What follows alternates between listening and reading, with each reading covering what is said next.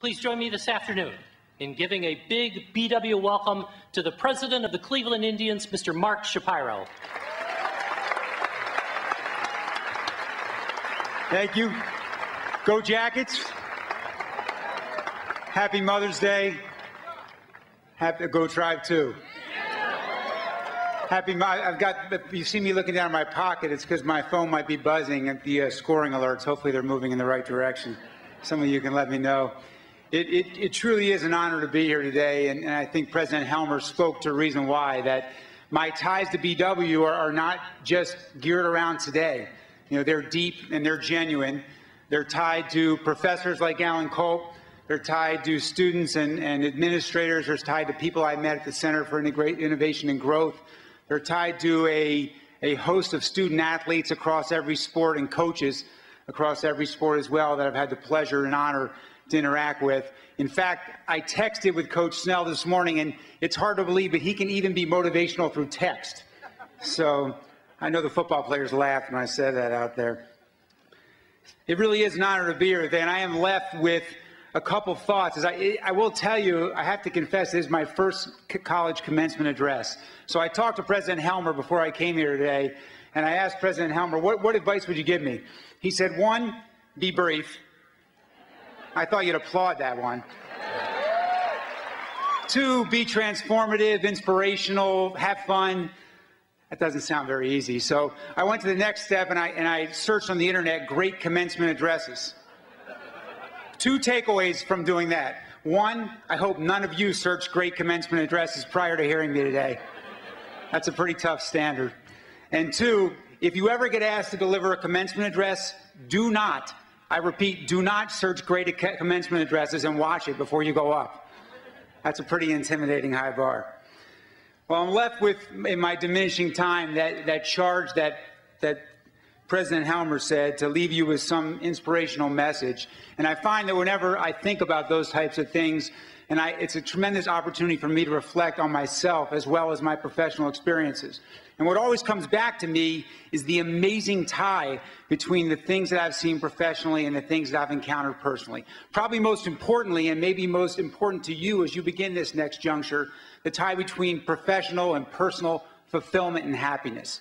Because it's the same values, it's the same beliefs, it's the same standards and expectations that I've seen in people regardless of their walk in life, whether it's coaches, whether it's teachers, whether it's athletes or leaders in every sector of life. I've seen the same principles and values in the most fulfilled and happy people, which translates to successful people to me.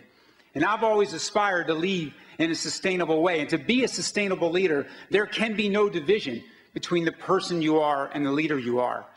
So it's whether I'm on the field with Corey Kluber and Jason Kipnis talking about baseball, or whether I'm on the youth field with my 11-year-old son's team, the same beliefs, values, standards, and expectations are the things that I communicate every day. And it struck me as I think about what I wanted to convey to you, that similar principles are applicable to you as you begin this juncture in life. And the traits that I look for in people that I work for, people that I work with, people that work for me, and really the friends that I've got, are the same things that would be most applicable to you today. There are questions I always ask myself before we hire someone, draft someone, trade for someone. 3 questions that come to mind, things like, is it important to them? Do they take pride in it? You know, how important is it to you? Is it personal to you? 2, are they able to adapt, learn? Are they seeking to be continuously improving and developing? 3, are they consistent? Are they dependable, reliable people? Now, I could give you an hour lecture on each one of those, but the last thing you need today is one more lecture. So I forced myself, is there one thing? Is there one separator? Is there one differentiator that if I could talk to you for just a few minutes today that I could leave you with to think about?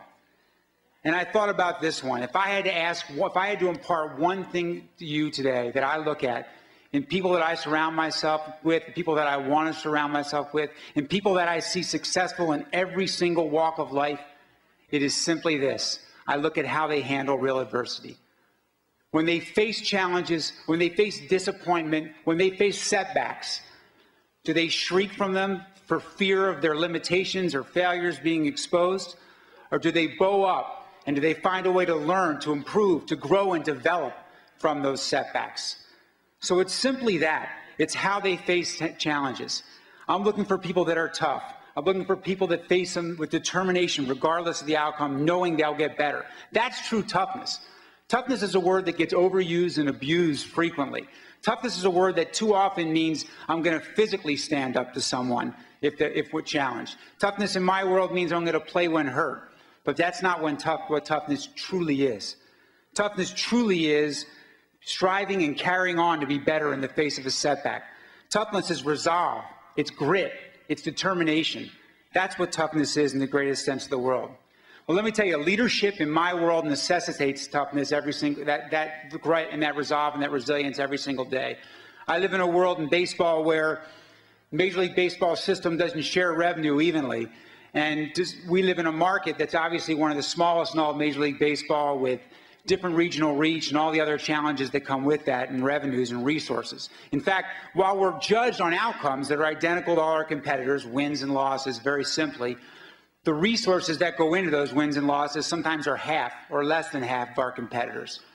The way we handle that is to not find people who make excuses, because their excuses are very real and very objective. We find incremental people throughout our entire organization. We empower people to contribute. We're able to think about overcoming those challenges and charting a plan and a strategy. My job is to ensure that every single person that comes in realizes that not only are they empowered to contribute to our success is dependent upon them contributing.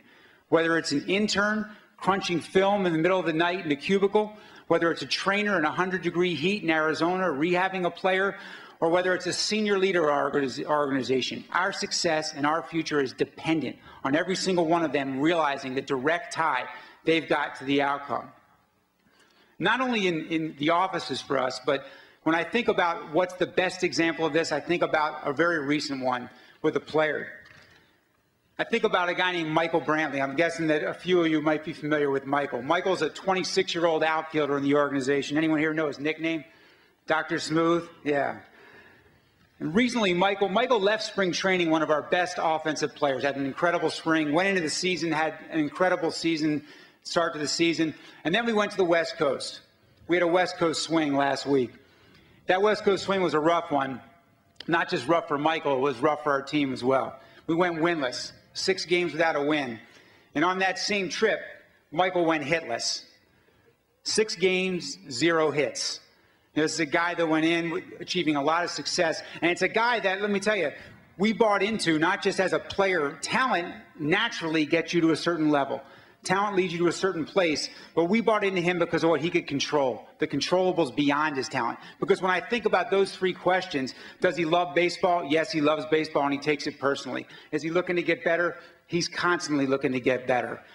Is he consistent? He's incredibly consistent in his practice and in his process. So when Michael encountered his adversity and his setbacks, what did he do? Did he sit around feeling sorry for himself?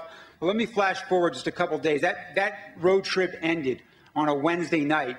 The team flew all night on a red-eye back and landed at 7:30 in the morning in Cleveland on that Thursday morning. That Friday, we started a new series, and I walked down in the underground area of the ballpark, in the underground concourse, that Friday morning. As I walked by the batting cages, I heard that familiar sound. I heard crack, crack, crack.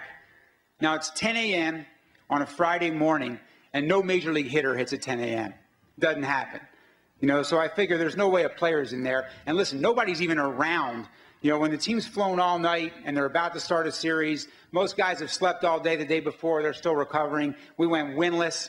So I peeked in. I figured maybe it was a coach's son. I looked in the cages, and there was Michael Brantley, off a tee, all alone, taking swings, working on what he could control, working on his practice, intently practicing, working on his craft, his process.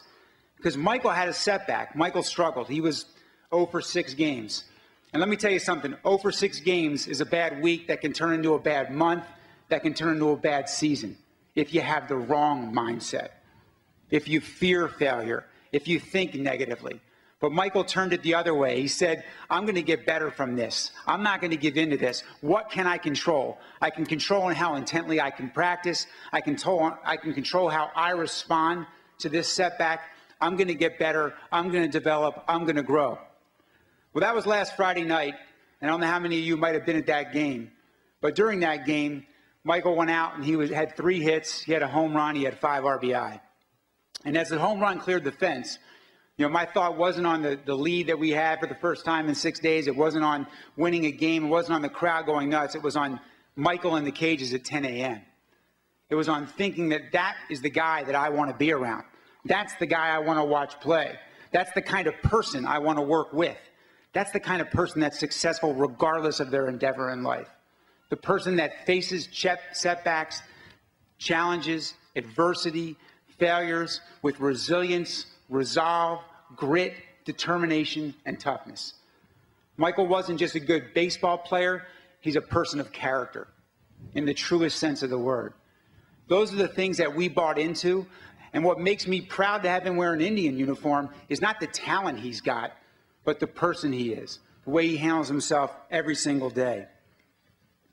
I'll leave you with these thoughts, that whether we're facing a final hiring decision for an executive or we're talking about the draft board next week because the draft's coming up, I'm going to ask one final question before we make a decision every single time. I'm going to ask, tell me how this person responded in a situation where they encountered real adversity. This is it. Setbacks, challenges, failures. How do you handle it? Can you look at those moments as opportunities to learn, develop, grow, and improve? That's the true determination of character. People who succeed, who find fulfilling careers and have happy lives, do not make excuses. Instead of spending energy offering excuses, even valid ones, they spend time using the challenge to grow, to develop, to chart a new strategy or plan. They take accountability or ownership of their process. Along your journey, results will not be as black and white or constant as baseball statistics and daily wins and losses. Feedback may not be as instantaneous, but this approach, the one that says, I will respond to adversity by simply taking responsibility for course correcting and drawing strength from the approach that has led to success before, will serve you well as it served Michael Brantley. Let me close by reminding you that the real separator, in my experience, is the demonstration of character, toughness, and resilience in the face of adversity. People who take accountability for their process. Whether it's Michael Brantley alone in a batting cage in the bowels of the ballpark at 10 a.m. after a red-eye flight, or an office full of people committed to charting a championship course despite seemingly overwhelming challenges, or a college student studying while at their job to both pay for and excel in your studies. As you all work in the batting cages of life, you will rise above your challenges with this positive mindset as the differentiator. Be someone who looks at each experience as an opportunity, regardless of outcome, to develop, to improve, and to get better. And that is my wish for you as you leave Baldwin Wallace and continue what I hope is a fulfilling and purpose-driven life. Congratulations for all you have accomplished, and even more for all you will. Congratulations. Go Jackets.